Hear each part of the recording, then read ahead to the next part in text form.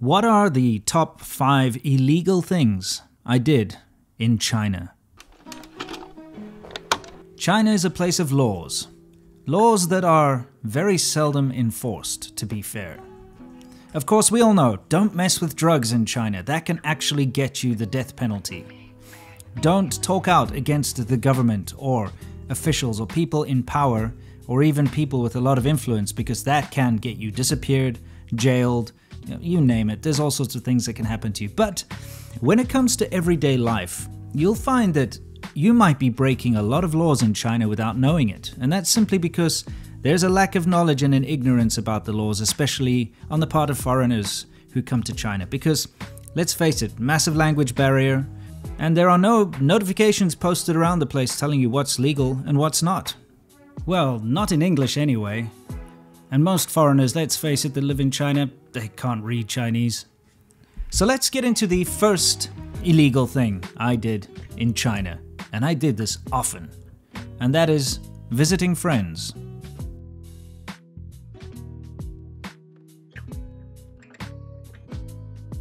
Believe it or not, if you are a foreigner and you are staying with a friend overnight, so for instance, I used to every week go up to Huizhou to stay at C-Milk's place, you know, when we had our motorcycle shop, and I'd stay over a night or two.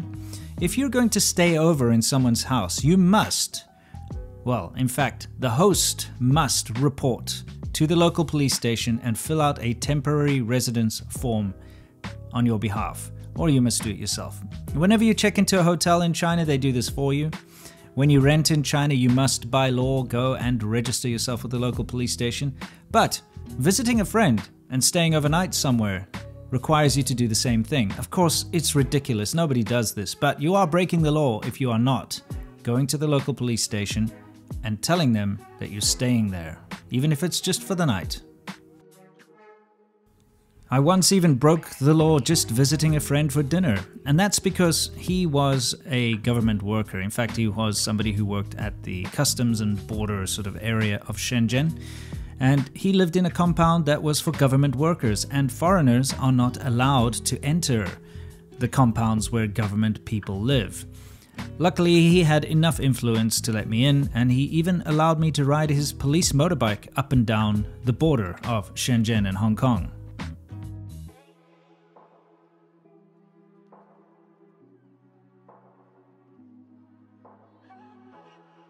Speaking of motorcycles, the second thing that I did in China that was illegal, and I did this a lot, was riding a fully licensed, registered, and insured motorcycle.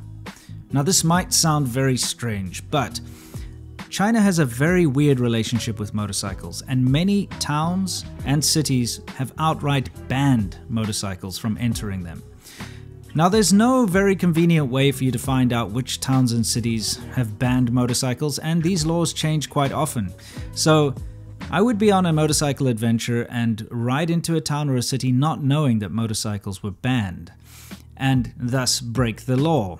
This has resulted in me having brushes with the police, where they've come up and grabbed the keys out of my ignition and tried to impound my motorcycle, and I've had to try my best to talk my way out of it, pay a fine, things like that, just to be able to move on.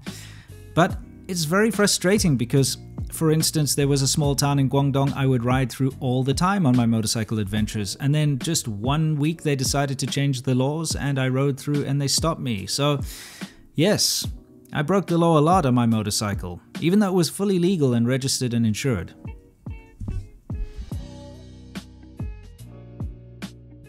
Now, the third illegal thing that I did, which is very illegal in China, was watching Pornhub. Yes, unfortunately I am a man, I'm not going to lie, although everybody pretends they don't watch porn. You know, come on guys, we all know that every once in a while a man kind of takes a look at porn. Now, whether you're very much into it or not, or you just give it a little glance like I perhaps did once or twice living in China, you are breaking the law. Pornography, consumption of pornography, is completely illegal in China. Never mind making or distributing pornography, that's even worse. If you're one of those guys or girls who perhaps likes to maybe film you and your partner doing something naughty, don't do that in China. If that footage is ever found, you can be busted for manufacturing pornography. And I tell you what, it's got some pretty harsh sentences.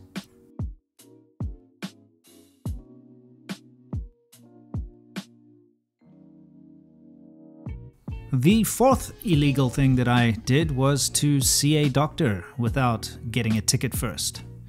Of course, this is really kind of me being a little silly here. My wife is a doctor and I would go into her office to visit her sometimes in the clinic.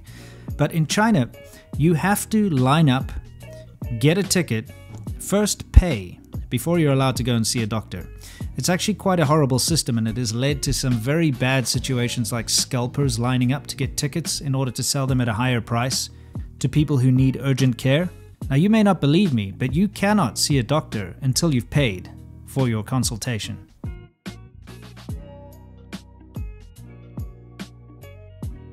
That means lining up in these massive queues when you've got a huge fever and are about to pass out, or even worse. It's really not a very good system, and anyone who's ever visited a hospital in China will know exactly what I'm talking about. Oh, and yes, nothing is free when it comes to healthcare in China, so even though they claim to be communist or socialist or whatever it is, it's still very expensive, depending. You know, basic medicines and things like that are very cheap, but if you have to have an operation, or if you've broken your leg or something like that, be prepared to spend a huge chunk of money.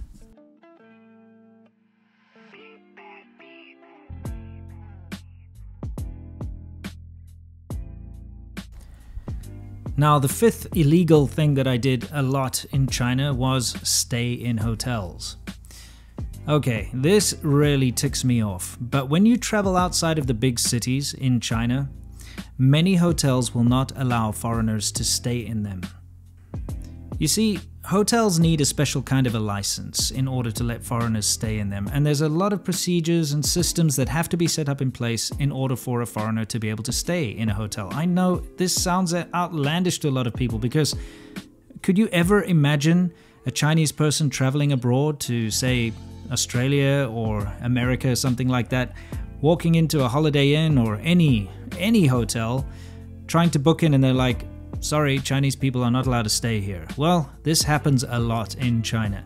You walk into these smaller hotels when you get out of the bigger cities, and very often they'll tell you to your face, sorry, foreigners can't stay here, or we cannot help you because you're a foreigner. Alright, so we rode quite far and we're running out of time, and we tried to stay in a little village, a town called Jingzhou, and it's got a railway station and everything. But because this is a minority area, some Dong minority or something, they are not allowing foreigners to stay in this town. This happens if you go into minority areas.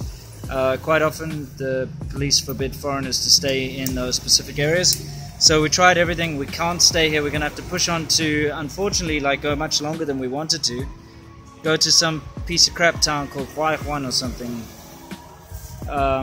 And unfortunately that's what we're going to have to do. So we're going to hit the road and continue on about another 150 k's.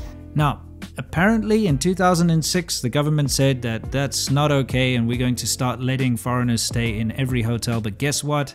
Just because the government says something doesn't mean that it gets done in China. You would think a big top-down, heavy authoritarian government, like in China, when they snap their fingers, things get done. But that's not how it works, because it has to filter down to the provincial level, and the smaller levels, and the town, and the city, and the whatever it is, the neighborhood. And they just don't want to implement it. You have to understand, it's a pain in the ass, it's a hassle for them to have to fill out the extra paperwork if a foreigner comes to stay. The computer systems they have to register whoever's in there, well, it's not set up to take foreign passport numbers and things like that.